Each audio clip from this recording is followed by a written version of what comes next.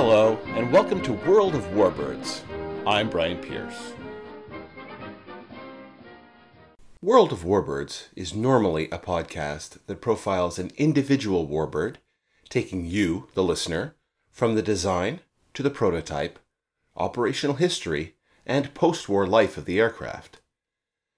However, from time to time, I will break up that pattern by providing an episode on either a bigger picture look at some element of World War II aviation, or diving down deeper to explain an element that might be generally taken for granted or misunderstood. An example of the latter would be looking at turbochargers.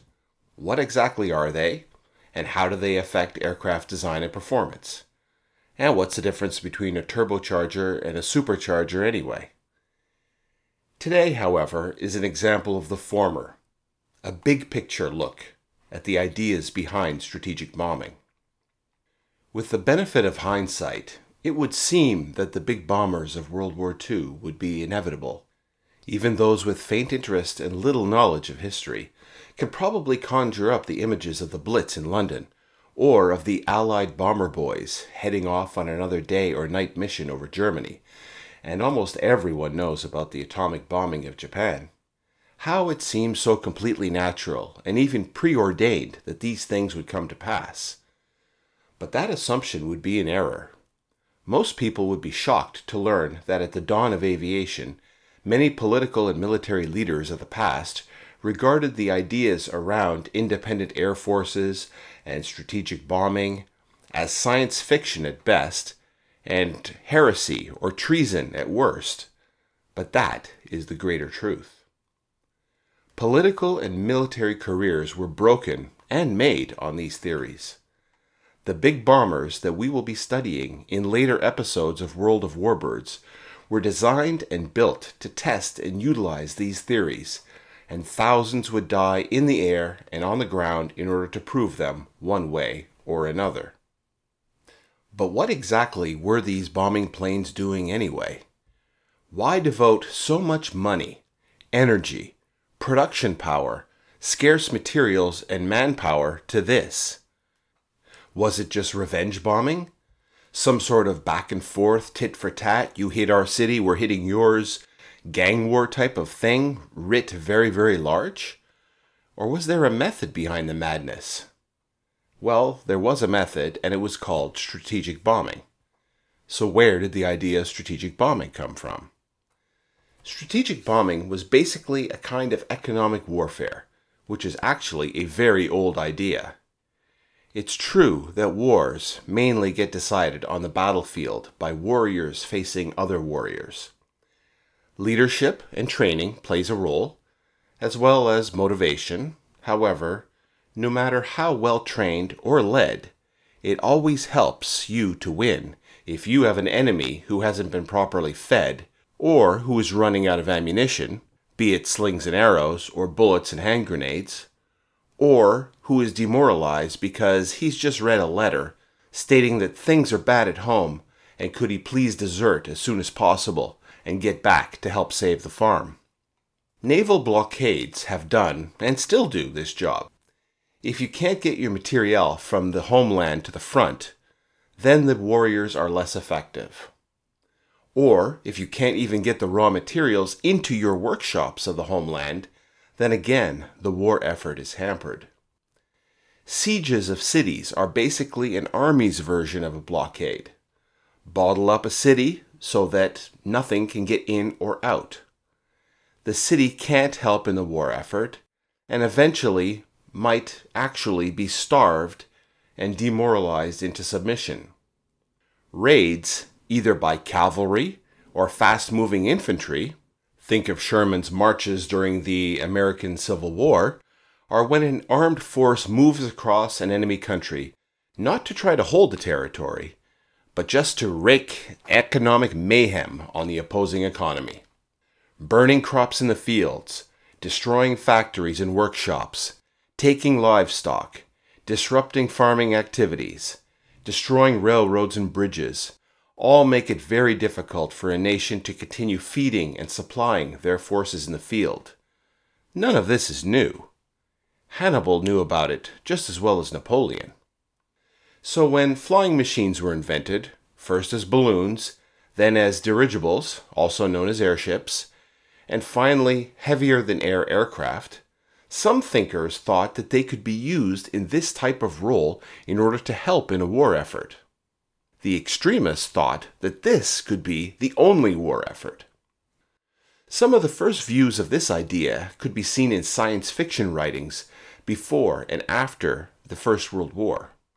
Don't make fun of science fiction writers, folks. They get a lot of stuff wrong, but they also get a lot of stuff right, too.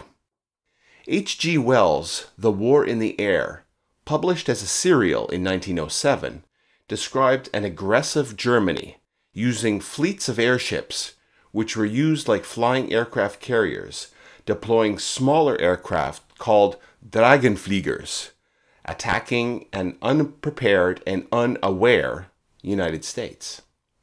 They start by wiping out the American Atlantic Fleet of dreadnought battleships, which are helpless against the airborne foe. The appearance of the German air fleet over New York so panics the populace that the city surrenders. Later, certain American holdouts stage an attack on the Germans, who then proceed to pound the city to dust.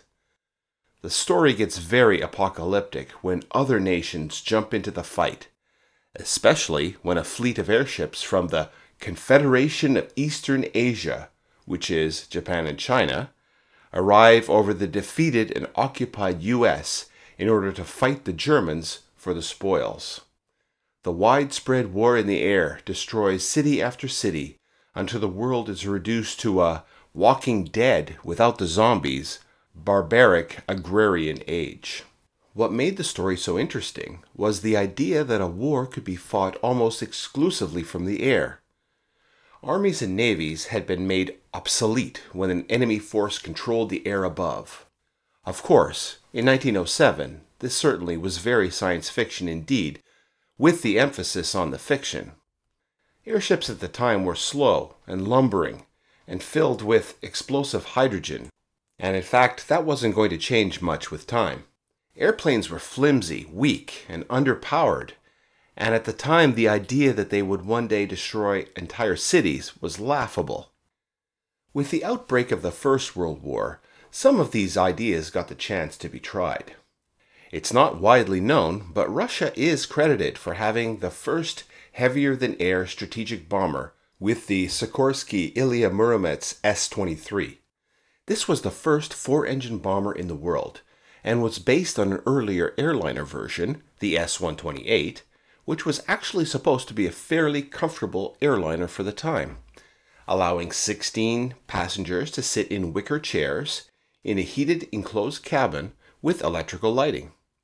There were even doors built into the sides of the fuselage for a mechanic to have access to the engines in flight. I do wonder what the passengers thought to see a mechanic go out a side door and walk across the wing to repair an engine in flight. During the war, the Germans employed bombing zeppelins in raids against England. Although initially the British had almost no defenses against what they called the baby killers, the Zeppelins themselves weren't able to do much damage anyway. They didn't carry a large bomb load, and during the night raids, navigation and targeting was very difficult.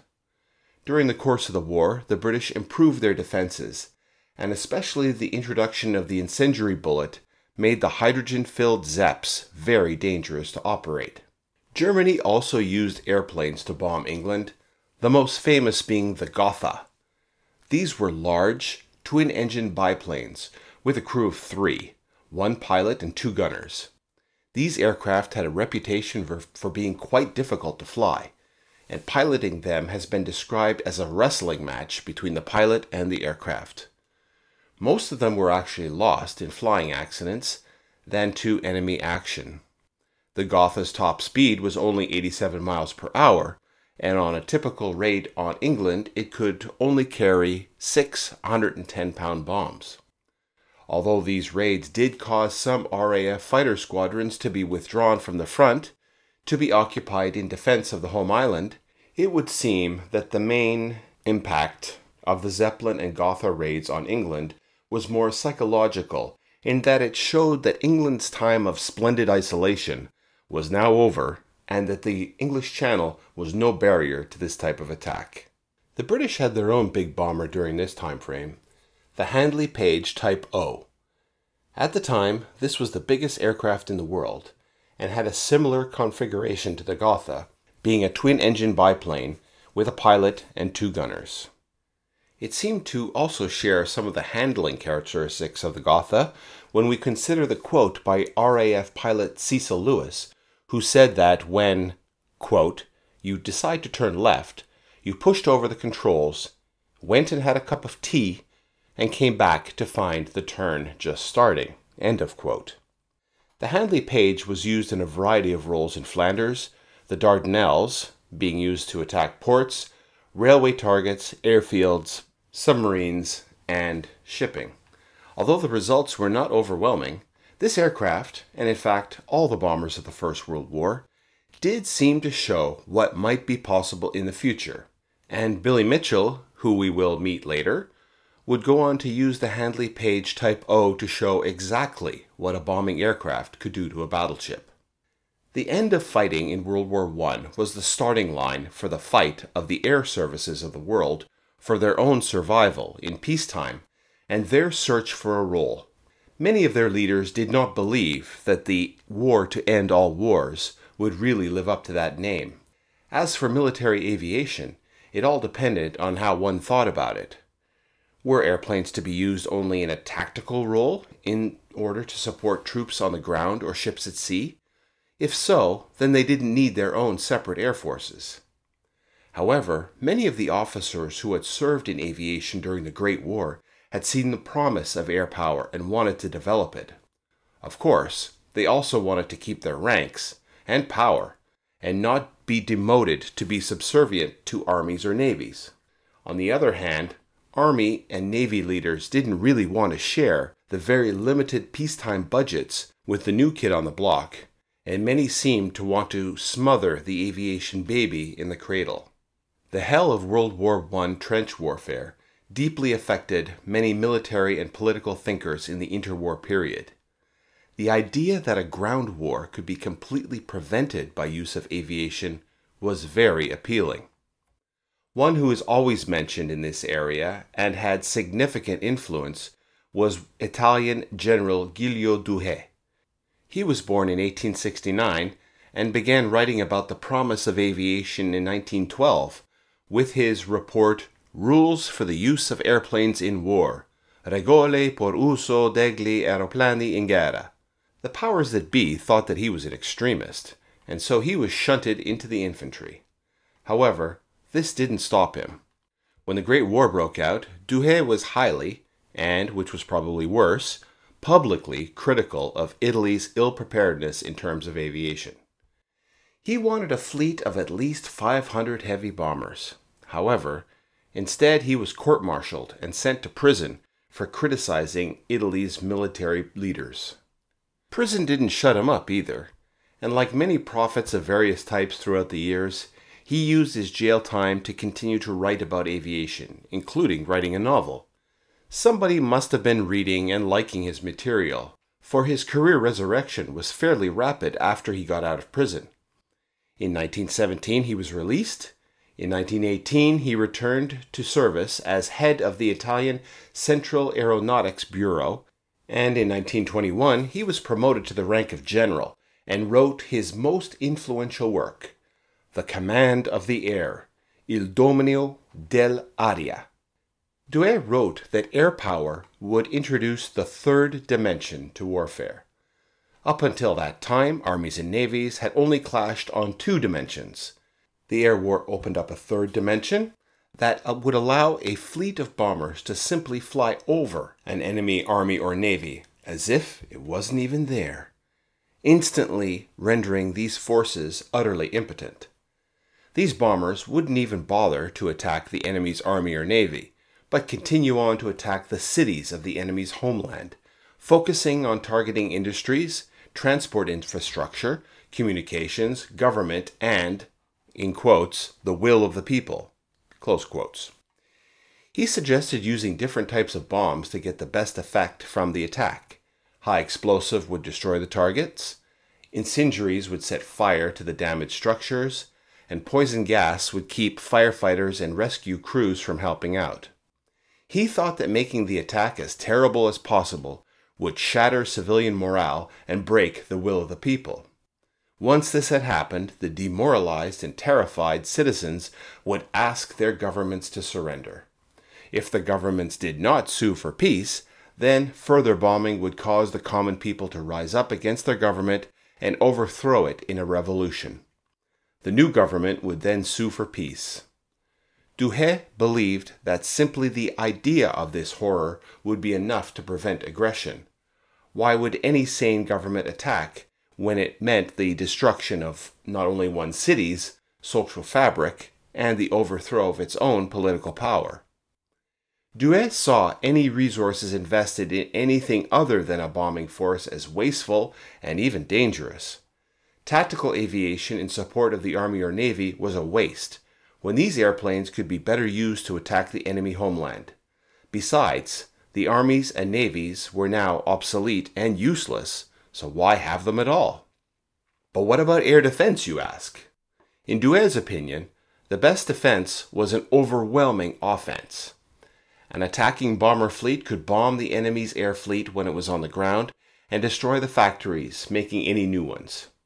Besides, the sky was huge, and it would be always possible for an attacking fleet to go around or over any defenses. This particular theory was supported by the phrase, "The bomber will always get through." This line was used by British statesman Stanley Baldwin in a 1932 speech. We should probably remember this line when later on in other episodes we are talking about the B-17s and Avro-Lancaster offensives against Germany. For many people, especially those who had lived through the horrors of the trenches of the First World War, these theories were comforting. All we need is a fleet of enough of these bombers to prevent war? No one can argue against that, right? Let's see how several countries adopted these theories into air policies. But before we do that, let's take a short break. If you get some joy out of listening, please consider supporting the podcast by making a modest donation via PayPal. My PayPal address is @WOWB17. That's @WorldOfWarbirds17, or if you want to remember it this way, @WowB17. You'll have my eternal gratitude. In the United States, one man who had read Douhet was Lieutenant Colonel Billy Mitchell. Mitchell had an interesting history. His father had actually fought in the Civil War and had served in the same regiment as General MacArthur's father. Billy had joined the Army when he was 18 and probably, with some help from his father's connections, obtained a commission in the Signal Corps. He also just happened to see the Wright brothers fly in 1908. Later, he took flying lessons for himself. At that time, military aviation was considered a part of the Signal Corps, and Mitchell was appointed head of the aviation section, U.S. Signal Corps. By 1916, he was a major and appointed chief of the Air Service of the First Army. During World War I, he distinguished himself as one of the top American airmen of that conflict, although it was noted that his views tended to alienate him from his superiors. Or, in other words, he was a pain in the ass. He returned from Europe convinced that the war to end all wars wouldn't actually end all war, and that future wars would be decided by air power. He thought that American air power should be concentrated in an air force, equal to the Army and the Navy. The powers that be disagreed with his attitude, and when Congress reorganized the Army in 1920, they made the Air Service a branch of the Army, but third in line behind the infantry and the artillery. Mitchell was disappointed, and no matter what his other achievements, he just wasn't good at making friends. In 1921, he got into a seriously nasty conflict with the Navy. It's understandable that admirals didn't like him much, as he was going around saying how that their precious Navy was obsolete, and that they shouldn't be given any more money to buy new White Elephant dreadnoughts or battleships. Mitchell was saying that for the cost of one battleship, 1,000 planes could be built that would be able to wipe out any enemy ships that approached the American coastline. Mitchell proposed doing some tests where his airplanes would try to sink some old battleships. If he could do it, then he would prove his point. The Navy, attempting to cut him off with his own game, rushed through their own series of tests, supposedly proving that airplanes couldn't sink the battleships. Then a newspaper dug up the dirt that the Navy had actually cheated on their own test, using dummy bombs and explosive charges instead. Busted! Congress forced the Navy to submit to Mitchell's test, which became known as Project B. However, a news blockout was imposed on the test, supposedly until the results could be properly assessed. Mitchell thought that this was just a Navy ploy to try to bury the results, and he drummed up public support through the media to keep the tests public. The Navy countered with many conditions that made the tests more difficult for the Air Service.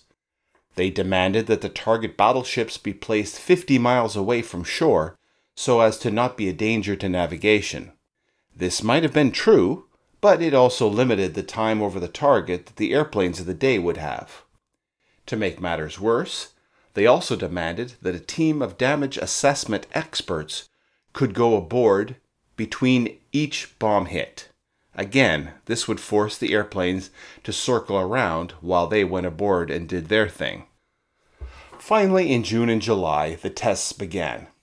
Mitchell's planes sank an old destroyer and an old cruiser, following the rules that were set up for the test.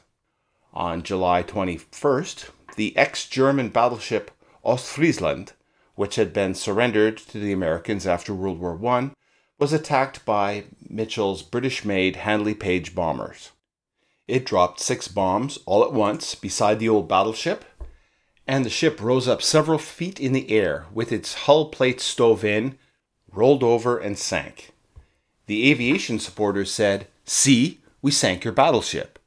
The Navy said, "Yeah, but it wasn't really wartime conditions. Nobody was shooting back, and the ship wasn't even moving." The aviation people said, "Yeah, but the tests prove that we can sink your stupid battleships." And the Navy said, "Yeah, but you broke the rules of the test." And the aviation people said, "Yeah, but your rules were totally unfair and made the test even less like a true wartime situation." And the Navy people said, "Yeah, and we could have saved the ship if there had been a crew aboard, and we could have repaired the damage." The results of the tests were highly controversial.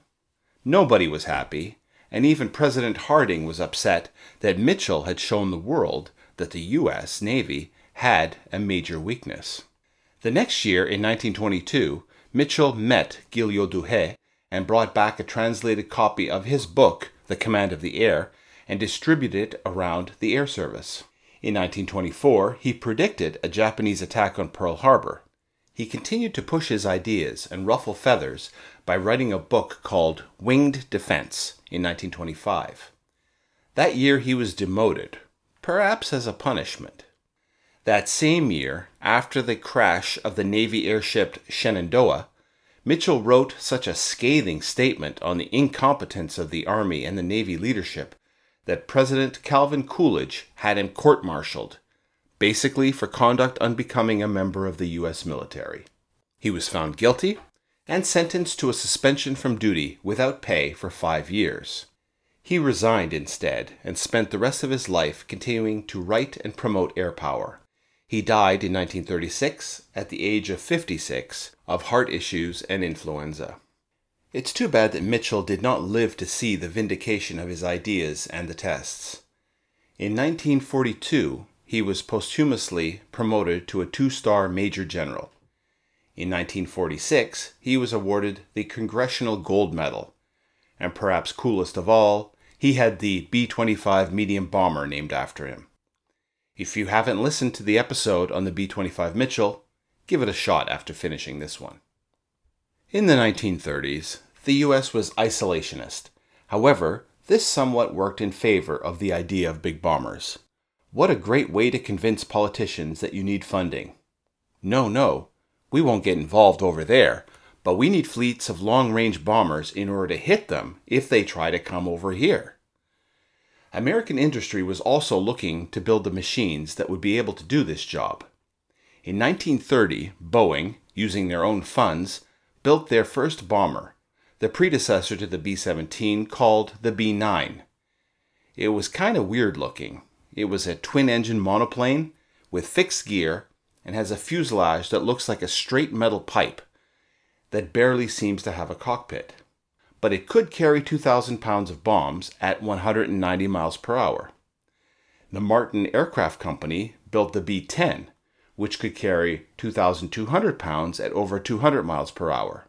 This twin-engine bomber had retractable gear and powered gun turrets, and although slightly ungainly, is definitely recognizable as a bomber warbird. One big fan of the B-10 was General Henry Hap Arnold. He described it as the air power wonder of the day. He flew a flight of B-10s non-stop from Juneau, Alaska to Seattle, Washington to show the potential for long-range operations. In 1924, he worked closely with Mitchell and became a fan of his ideas. During the Mitchell court-martial, Arnold and his colleagues, Carl A. Spaatz and Ira C. Aker, all testified on Mitchell's behalf, despite being warned that they were all jeopardizing their military careers to do so. They believed in Mitchell and testified anyway, and after Mitchell's guilty verdict, despite any setbacks garnered by their actions, they all eventually went on to lofty leadership roles in the Air Forces, bringing with them Mitchell's and Douhet's ideas. As Hap Arnold's career progressed, eventually all the way up to the command of the entire Air Force of the United States, he encouraged the development of the B-17, which he believed would be needed for any future strategic bombing campaign. In 1939, Arnold consulted with none other than the famous aviator Charles Lindbergh. Lindbergh had recently toured Luftwaffe bases in Germany and brought back ominous reports of Germany's Air Force's advanced state and superiority to their European rivals. Following this, new requests for medium and long-range heavy bombers were made. In November 1939, specifications began to be prepared for the ultimate realization of the idea of strategic bombing during the warbird period. This was known as the VLR, or Very Long Range Bomber. This seed was to grow into the B-29 Superfortress. In July 1941, President Roosevelt asked for plans to defeat potential enemies, and Arnold endorsed Plan AWPD-1, standing for Air War Plans Division Plan No. 1. This plan emphasized industrial web theory to describe how strategic bombing could be used to attack vulnerable choke points in Germany's economy, including electrical power systems, transportation networks, and oil resources. It even suggested that the civil population of Germany could be targeted as a final step in order to break morale and will and to achieve capitulation. It also foresaw a later strategic air offensive against Japan prior to an eventual invasion. The stage was set for the American strategic bombing campaigns against Germany and Japan. Could air power actually win the war all by itself? Douhet thought so, and over in Britain, so did Sir Arthur Harris. He was born in Rhodesia, was an RAF pilot in the First World War, and in the interwar period stayed in the RAF, where he was able to develop his ideas of strategic and area bombing during colonial conflicts in the Middle East. He also helped develop RAF's night training for night operations, which would become useful. Just before the war, Harris was an air commodore and pushed hard for big strategic bombers, which could bomb German targets from England. The desires for this type of aircraft resulted in specifications that led to the Avro Manchester, Handley Page Halifax, and the Short Stirling. He later went on to command the entire British bombing effort, which led to Harris being nicknamed Bomber Harris. His belief that his bombers alone could bring Germany to her knees was so unshaken that he even protested strongly having his aircraft diverted from this effort in order to help out with the Normandy landings. Bomber Command was initially led by Richard Pearse. Although he built up the force from the pre-war period, The results of Bomber Command's daylight bombing activities were disappointing, and the losses were hard to swallow. Churchill was presented with two reports. First, the Butt Report, written by David Bensusan Butt, concluded that only one British bomber in 3 was getting within 5 miles of a target, and only 5% of bombers bombed within 5 miles of their target. They just couldn't seem to hit the factories. The second was Professor Frederick Lindemann's dehousing paper. He had examined the effects of the Blitz on England and concluded that it would be more effective to destroy workers' houses rather than try to hit the factories themselves. The RAF said that it could destroy the 43 German cities with a population of more than 100,000 using a force of 4,000 bombers. The Chief of the Air Staff, Sir Charles Porter, argued that with such a force, Bomber Command could win the war in 6 months. Even though Churchill thought that this was overly optimistic, the RAF countered that even if the dehousing plan did not work as promised, it would weaken the enemy sufficiently to allow British armed forces to build up and eventually to return back into continental Europe. The plan was approved by Cabinet, and Sir Arthur Harris was given the job of running the British Bomber Command, a job that he kept until the end of the war. He ruthlessly pursued his goal of bringing Germany to its knees by air power alone, by switching to night attack and area bombing by larger and larger formations of larger bombers such as the Avro Lancaster. Germany didn't start the war with big bombers, and that is partly due to a single plane crash on June 3, 1936. On board was General Walter Wever. Wever was appointed the Chief of Staff of the Luftwaffe just after its creation in February 1935. He was a supporter of the idea of strategic bombing and encouraged German aircraft companies to build 4-engine bombers. This project was known as the Eurobomber. The idea was that in the event of a war with Russia, Wever thought that perhaps German ground forces might be able to reach Moscow in the initial offensive. However, he worried that they might get bogged down due to the vast distances involved. He worried that the Russians might simply move their industries east of the capital city and away from the Germans to the region of the Ural Mountains. Wever thought that Germany should have a long-range heavy bomber fleet to hit these factories, and hence this project was known as the Ural Bomber. German industry had responded to his requests. Dornier had built a prototype called the Do-19 in 1936. It was a 4-engine bomber that actually looked a little like an early B-17, but with twin tail fins. The Junkers Ju-89 was also to be a 4-engine heavy bomber. It looked a bit like the cross between a B-17 and a Halifax. 2 prototypes were built of each. However, on June 3, 1936, Wever was killed in a plane crash, and without his advocacy, other leaders within Germany moved the priorities elsewhere. Erhard Milch, who was the secretary of the Reich Ministry of Aviation, was up to the task of producing big 4-engine bombers in sufficient numbers.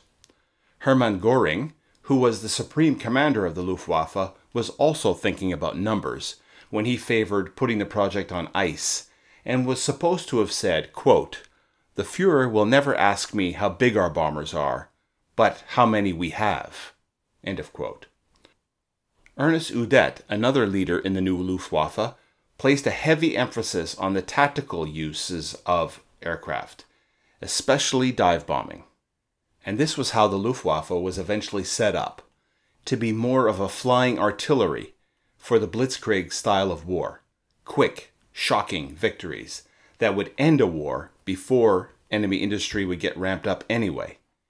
When the Luftwaffe did get into the business of bombing cities for its own sake, in what the Brits called the Blitz, they were unprepared for it, and although they employed the Henkel HE-111 as a stand-in strategic bomber, they just didn't have the capacity to produce the kind of body blows to the UK that the German and Japanese nations were about to receive from the Allies. When Operation Barbarossa stalled just before Moscow, just as General Walter Wever had thought it would, and the Luftwaffe didn't have the capabilities for a strategic bombing offensive against Russia, I wonder if he turned in his grave.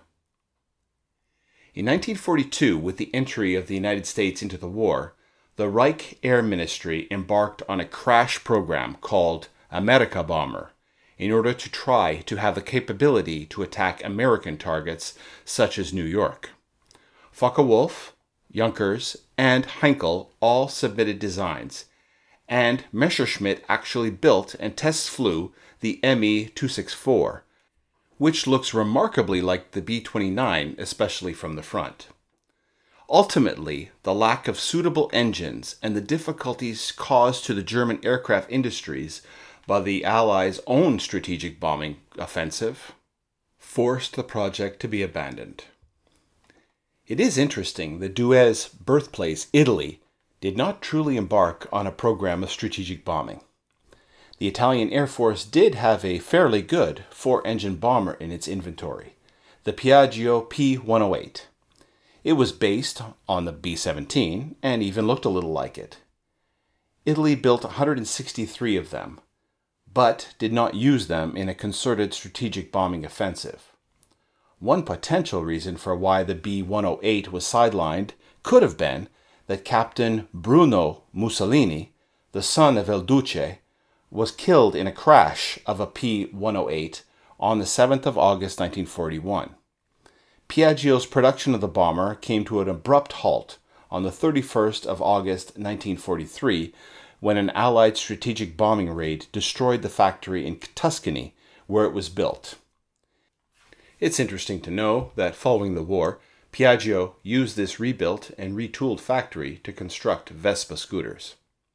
Even though, as we have learned earlier, Russia was the first nation to fly a heavy bomber, they started the Second World War with only one long-range, four-engine strategic bomber, the Petlakov PE-8.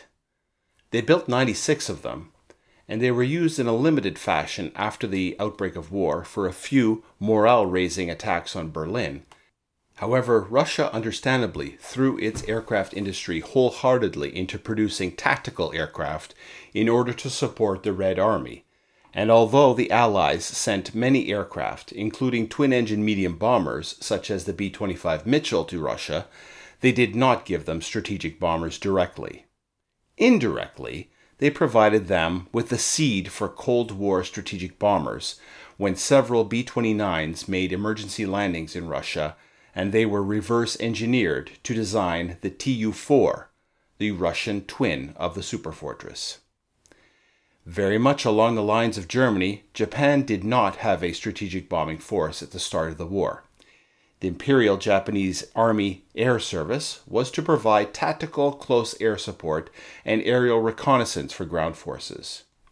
For projecting power, the Japanese relied on their aircraft carriers and excellent naval aviation in order to reach out to attack their enemies.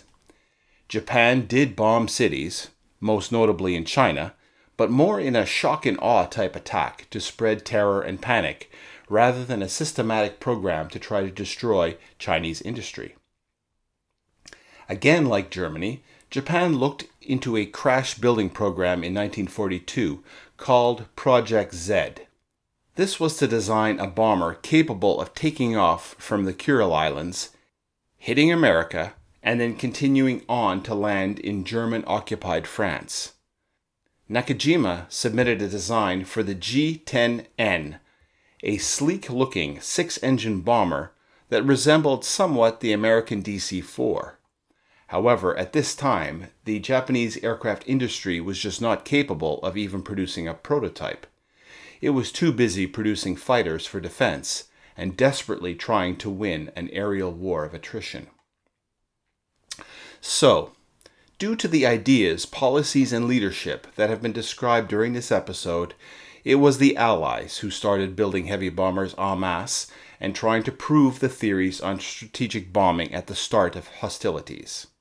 It is for this reason that we ended up with cities being pounded to rubble day and night in ever-escalating force and ferocity that culminated, ultimately, in a flash of light brighter and hotter than the surface of the sun over the cities of Hiroshima and Nagasaki.